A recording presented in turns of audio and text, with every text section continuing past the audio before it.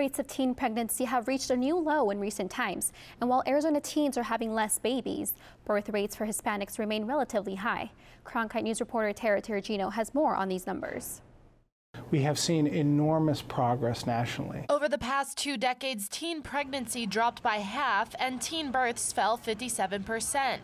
And while many experts can't pinpoint why these impressive declines are happening, some say it comes down to 2 things: less sex and more contraception. Albert and others also point to less obvious factors. You're gonna be grandma again.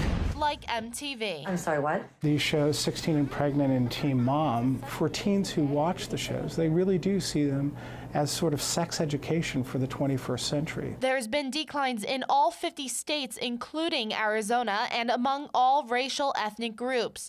But Latina teens are still twice as likely to get pregnant as white teens because they started so far behind. Experts say the reasons are complex. Historically, Latinas have had limited access to reproductive health care.